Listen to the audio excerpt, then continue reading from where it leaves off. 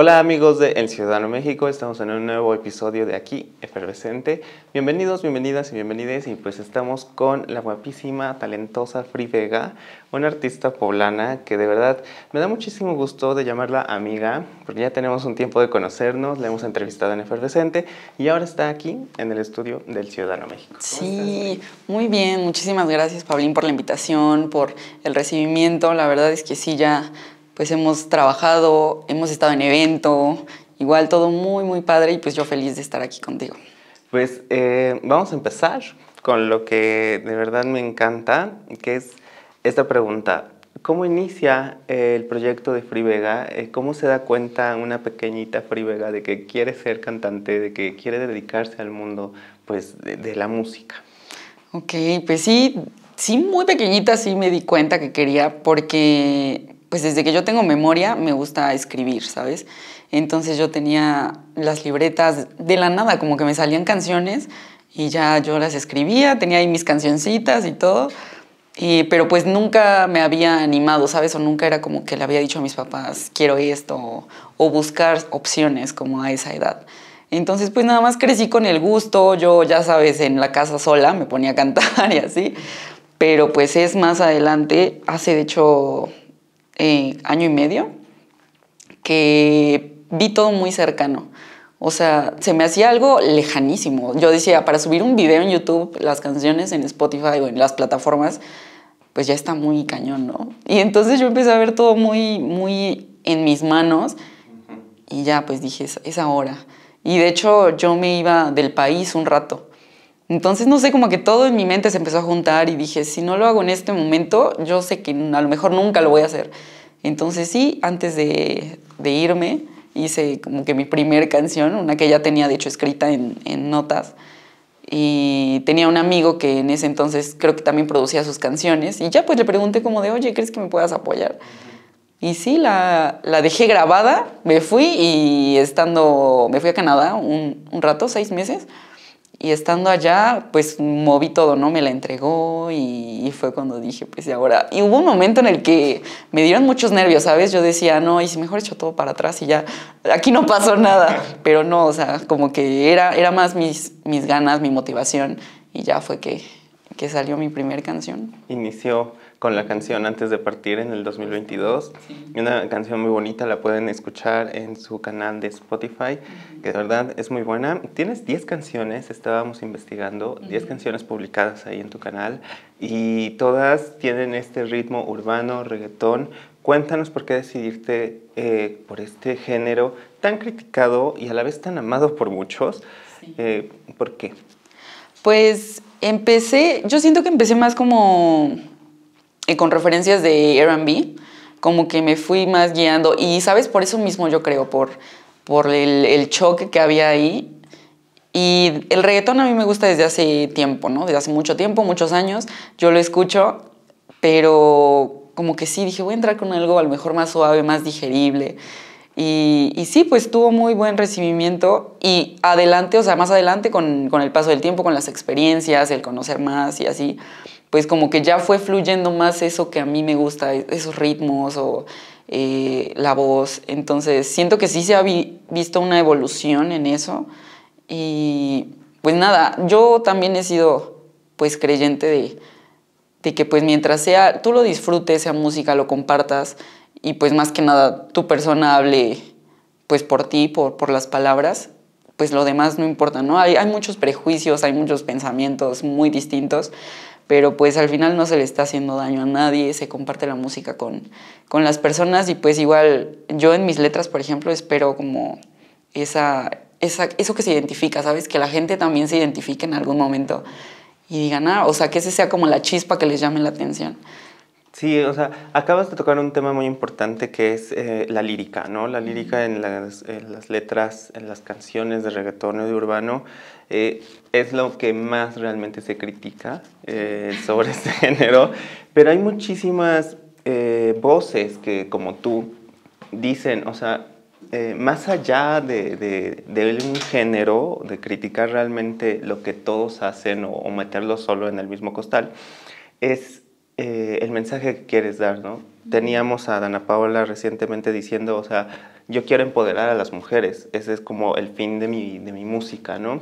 Y luego en la contraparte tenemos a Bella Cat diciendo lo mismo, ¿no? Quiero que se identifiquen las mujeres con mi canción.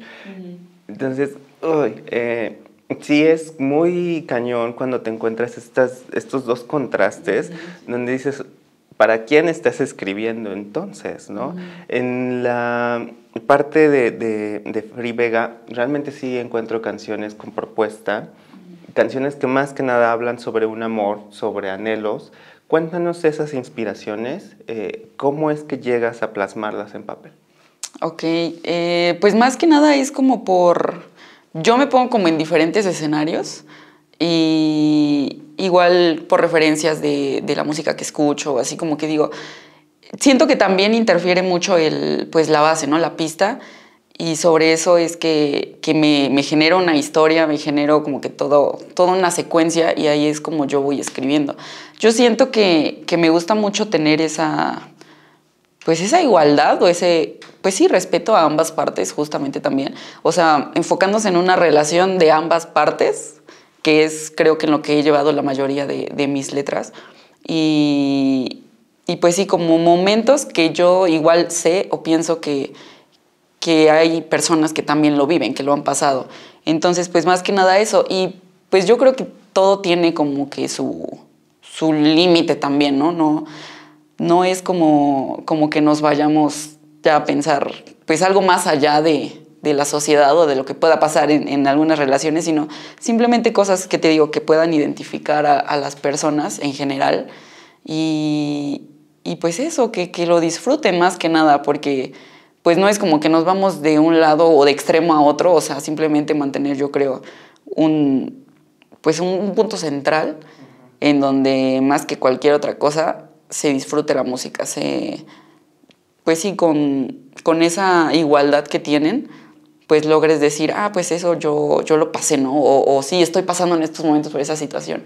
O sea, más que nada es eso, como más personal, ¿no? Y puedes dedicarla, ¿no? Porque sí, yo no me imagino a alguien dedicando una canción de Danny Flow. O sea, la neta es como muy complicado, ¿no? Sí. Son buenas para bailar, claro que sí, o para expresarte de esa forma, pero sí es muy complicado, ¿no? Cuando, pueden llevarse como o sea, realmente a la acción.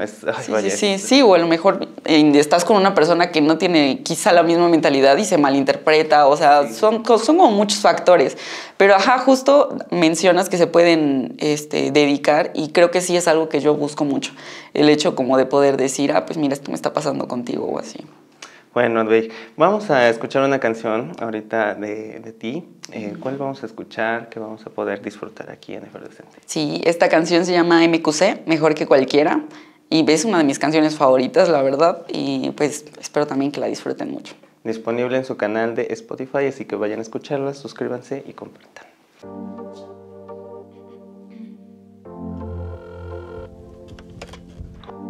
Hola bebé, ya estoy llegando. Dime si tú quieres irte conmigo. Esta noche por ti vine. Llamaste y sé que tú quieres lo mismo. Estamos en la disco, pide lo que sea, sintiendo peligro cuando te me pegas. Es que tú le pegas mejor que cualquiera. Tómate un trago para que el calor se sienta. Me está mojando el cuerpo en esta bellaquera. Siento tus manos recorrer por todas las prendas.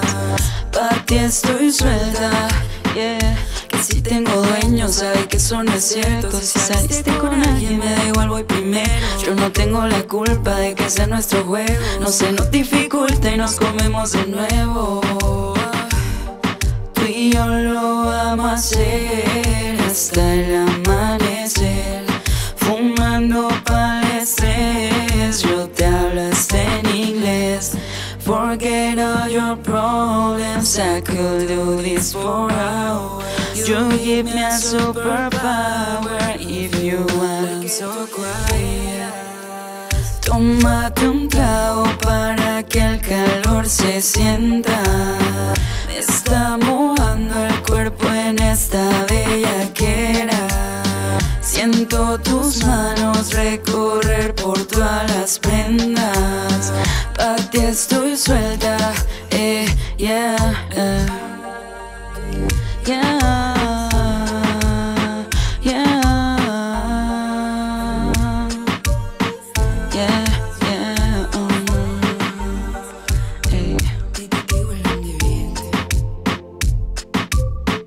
Free, Vega.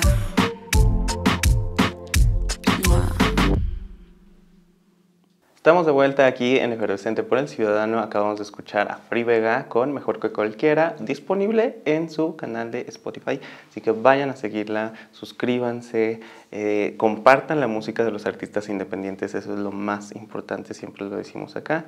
Y pues dedíquenla. Ahorita estábamos diciendo eso, dediquen las canciones. Para eso son. Pero con un buen mensaje, o sea, vaya, con un buen mensaje. Oye, Free, yo te conocí que cuando te presentaste en un bash muy famoso aquí de Puebla, estabas cantando y de verdad que tu presencia en escena también es muy importante, transmites mucho. Cuéntanos cómo te preparas para un show, cómo te preparas para una presentación. Ok, pues antes que nada es la planificación, ¿no? Ver como el lugar, el spot en el que estás, el target que va a haber de gente y así. Entonces es como mi primer paso, sacar la lista de las canciones que voy a presentar, que voy a cantar. Y entonces ya más que nada es como tener unos días de ensayo, de saber, pues sí, haz de cuenta que yo me veo al espejo. Me gusta mucho hacer eso, practicar frente al espejo y poner mis canciones, como ensayar y liberar, ¿sabes? Como fluir más que nada. El cómo pues voy a tener ese contacto con el público, si es público nuevo. Y igual, a mí, por ejemplo, tengo como un pequeño conflicto. A veces me cuesta un poco como estando en el momento el palabreo, ¿sabes? El decirles algo es como que a veces no sé, pero al final fluye. En el momento ya fluye también esa comunicación. Pero pues sí, como que me gusta tener, al menos en mente, como que qué cosas se pueden hacer y así. Y pues sí, me gusta eso, más que nada ensayar como pues las canciones, los movimientos, porque siento que son canciones fuertes que les ayuda mucho eso, los movimientos, el cómo lo interpretas ante la gente. Y pues sí, más que nada eso y ya. Es como, yo me enfoco más, aparte ya después como que de esos pasos, en lo mental, en estar yo tranquila, en estar bien, sentirme bien y pues más que nada compartirle al público el mensaje que busco siempre. Me encanta. Te vimos presentándote en los CFM Awards del año pasado. De verdad que fue muy bonito. Vean la transmisión ahí en nuestro canal.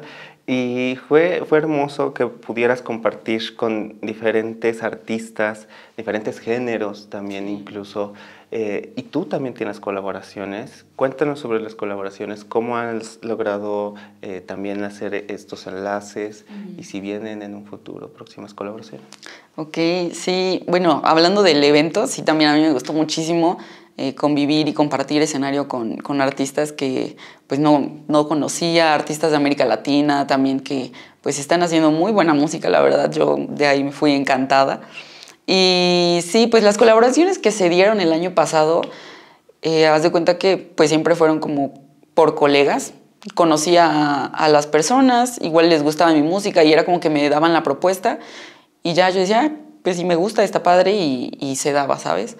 O sea, creo que así fueron todas, el que se acercaran a mí y pues me gustaba mucho la propuesta. Hubo propuestas muy diferentes que pues sí, yo encantada y pues se hacía un gran trabajo, la verdad.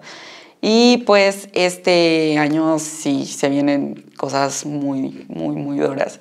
Ya tengo planeadas al menos 2 colaboraciones para este inicio de año, que la verdad son muy buenas canciones, son canciones que a mí me gustan muchísimo y pues sí, se va a entregar un trabajo muy bueno. Ay, qué emoción. Sí, yo Sí, estoy no, muy emocionada. sí, no, más emocionada que yo. En serio, ya quisiera escuchar esas nuevas colaboraciones, esas nuevas canciones. Vayan al perfil de Vega en Spotify, suscríbanse, compartan, de verdad que eso es lo más importante para los artistas independientes. Ya estamos llegando al final de la entrevista, Free. De verdad que para mí es muchísimo, me da muchísimo gusto conocer artistas tan jóvenes como tú. ¿Cuántos años tienes, Free? Pues mira, aparento ser más. Tengo 28. Ni mentes, estás súper joven, o sea, ya para tener una carrera musical, haberte presentado en diversos espacios de aquí de Puebla y de Ciudad de México, Sí. pues vaya, no. Sí, no, la verdad es que yo estoy muy contenta de este año que pasó, me fui muy contenta porque pues sí pasaron cosas que yo hace 2 años no imaginaba y para mí la verdad son logros muy grandes y pues yo me siento muy feliz con todo esto que se está dando. Y pues vamos a seguir trabajando por más, Pauli. Pues que se augure un gran 2024 lleno de mucha más música, de muchos más éxitos. No sé, quizá otra presentación de los FM Awards de este año. Estaría muy padre. Y pues ya para irnos despidiendo, cuéntanos, ¿qué estás escuchando ahorita? Al menos danos 3 recomendaciones de música que Free Vega esté escuchando y que tenga como referente. Ok, en estos momentos, pues es reguetón totalmente. En estos momentos estoy muy enfocada. Yo creo que te voy a mencionar a los artistas porque de ahí en fuera como que ya se despejan como que sus canciones, son varias, la verdad. Pero ahorita estoy escuchando mucho Psycho, Mora y Blessed. Blessed es un artista que me gusta igual ya desde hace tiempo, pero como que ahorita está sacando más música y como que está subiendo, ¿sabes? No estaba tan arriba cuando yo comencé a escucharlo y ahorita yo veo que, o sea, su crecimiento y es algo que igual me inspira demasiado. Entonces, pues esas 3 son mis recomendaciones. Ahí lo tienen para que también vayan a escuchar. Y, o sea, se hagan su playlist de Free Vega con los 3 artistas que escuchan. Claro. Estaría padre. Y pues ya nos vamos, Free. De verdad que fue muchísimo un honor tenerte aquí, verte de nuevo después de tantísimo tiempo. Sí. Y pues nos despedimos con otra canción. Cuéntanos qué nos vas a cantar. Esta canción es muy especial porque justo se estrena a finales de este mes. Con videíto oficial también, pueden verlo en YouTube, Free Vega en todas las plataformas digitales y se llama Dámelo. Entonces estamos de estreno. Estamos de estreno. Uy, amigos, qué bueno, qué emoción. Pues muchísimas gracias, Free. Muchas gracias a ti, Pablo. Gracias a ti y este ya es tu casa. Ay, muchas gracias, qué bonito. Nos estamos viendo para el siguiente Efervescente por el Ciudadano México. Adiós.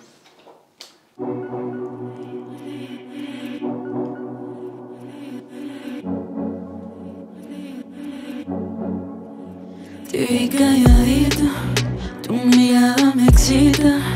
Quiere que lo haga mío, que yo sea su bandida, que se encuentra perdido. Pide que no lo olvide, siento que tú me activas. Lo hacemos una rutina, yeah.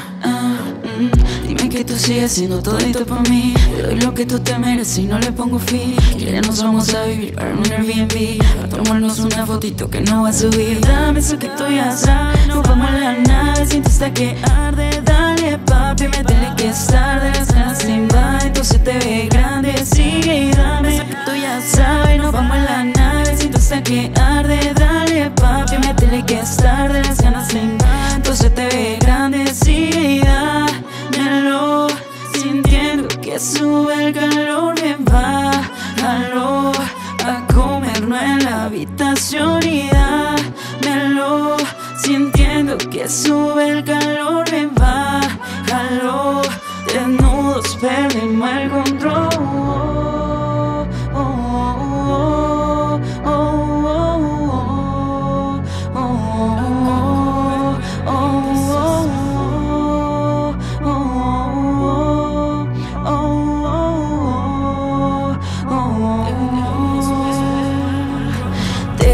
Así, repíteme que te gusta así. Cuando paso mi lengua por ahí, tu carita no te deja mentir. Quiere tenerme en todas las poses, que rebose, me destroce, me conoce. Que me dure y que no pare, que sin miedo mejor sabe. Dame eso que tú ya sabes, nos vamos en la nave, siento hasta que arde. Dale papi, métele que es tarde, las ganas te invaden, entonces te ve grande. Sigue y dame eso que tú ya sabes, nos vamos en la nave. Siento sé que arde, dale papi, dile que es tarde, las ganas me invaden. Entonces te ve grande, sí, dámelo, sintiendo que sube el calor. Bien, bájalo, a comernos en la habitación y da